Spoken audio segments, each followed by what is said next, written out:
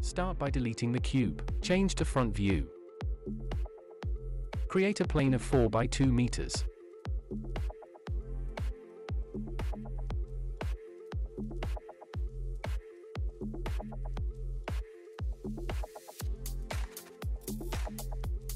Subdivide the plane 50 times. The more the better, but the heavier it will become.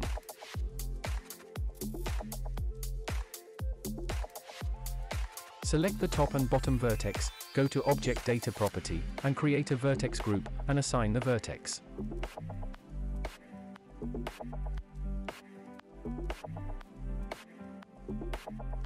Add a cloth modifier to the plane.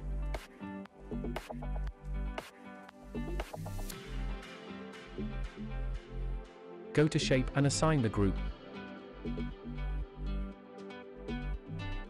Also enable self-collisions.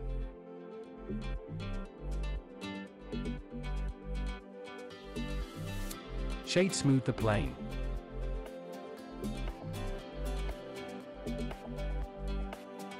Add a solidify and subdivision modifier.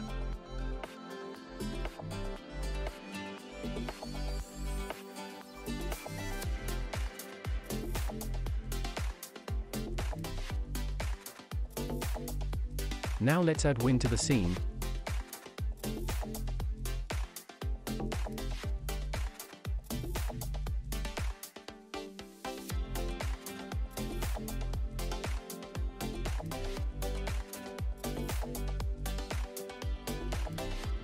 Change the strength to 7,000.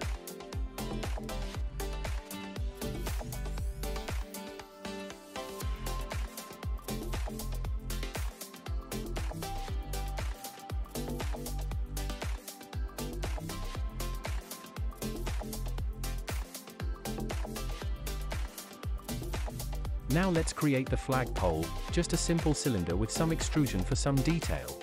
Press Shift SZ to scale the object in X and Y.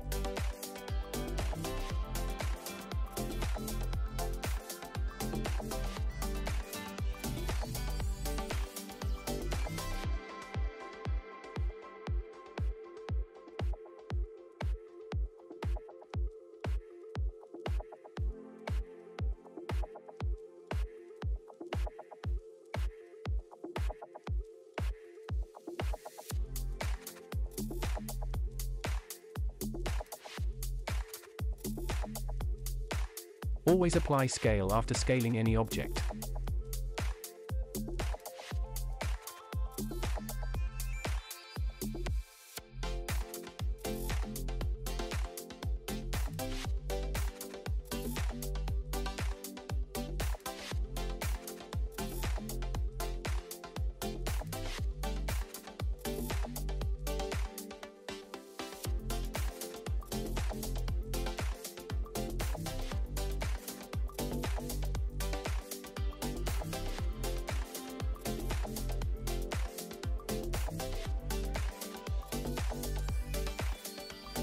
Create a sphere for the tip of the pole.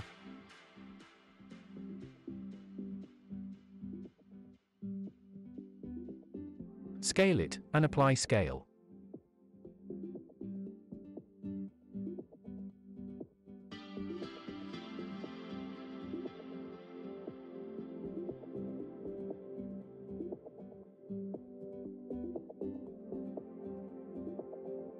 Now it's time to create the material.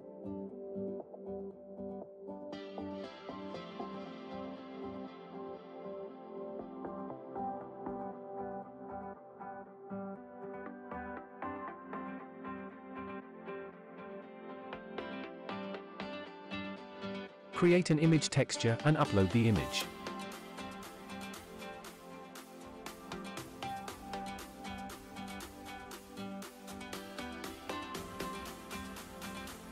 The UV is messed up, so it's necessary to unwrap it.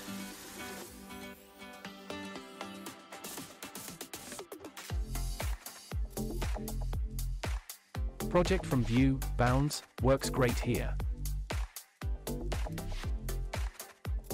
That was a bug, so after exiting from edit mode the texture will display correctly.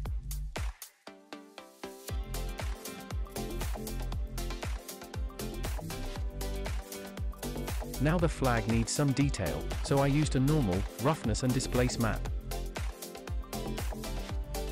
To load all the textures in one go, just press Ctrl-Shift-T. If it doesn't work, that's mean the Node Wrangler isn't installed. Just go to Edit, Preferences, Add-ons, then search for Node Wrangler and enable it.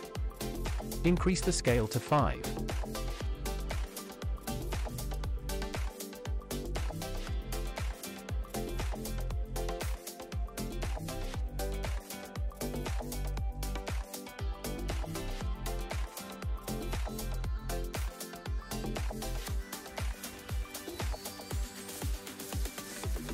For the pole I used the gold and metal material from Blender Kit.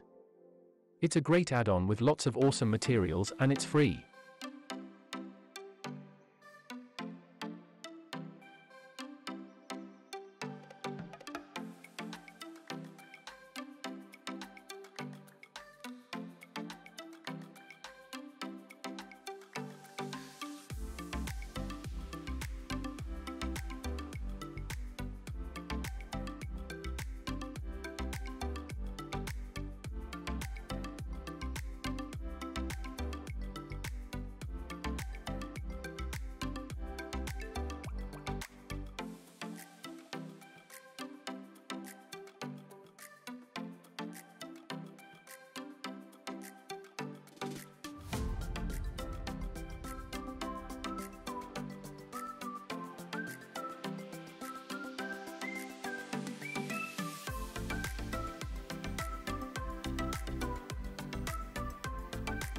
Now let's create some nice lighting for our scene.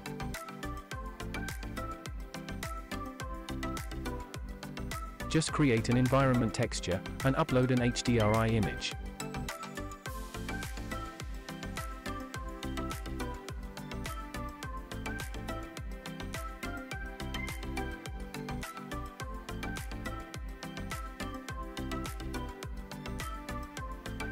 Select the camera and align it with the object.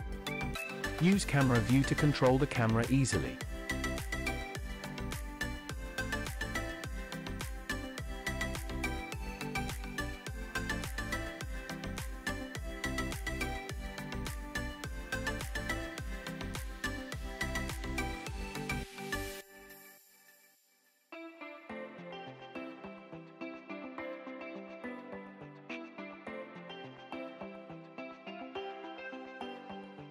For added detail, the HDRI image can be animated so that the clouds look like they are moving.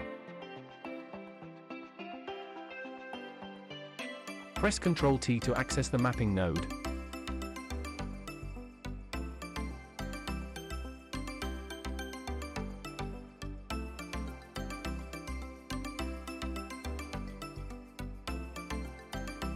Start in frame 1, press I on top of the scale.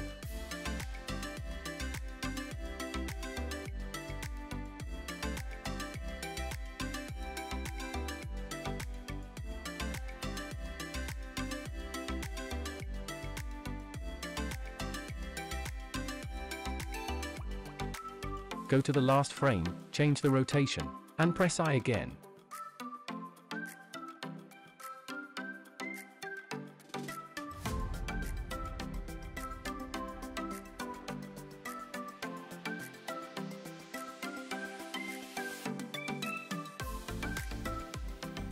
Go to Physics Properties,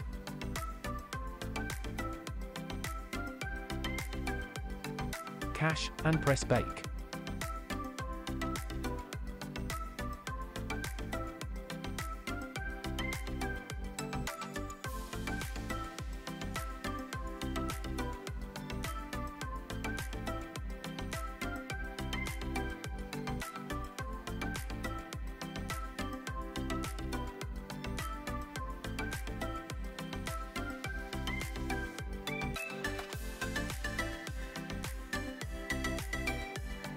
Change the render engine to cycles and change the device to GPU compute. I used 4096 samples because the render was super fast, but you can change it to 512, or less if you have a slow computer.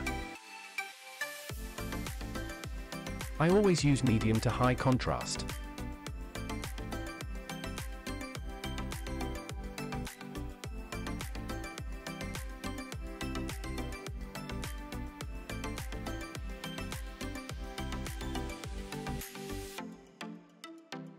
Choose an output file for the final render.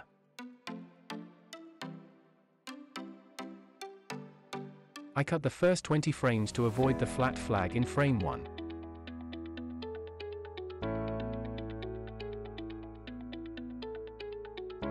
I always render in PNG format and then use Premiere Pro for the video conversion.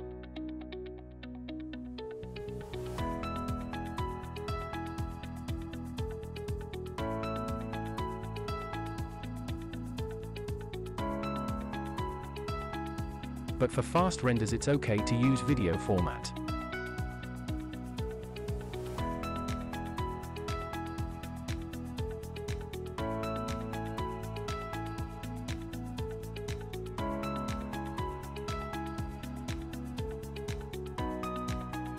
Now it's just press render animation and wait.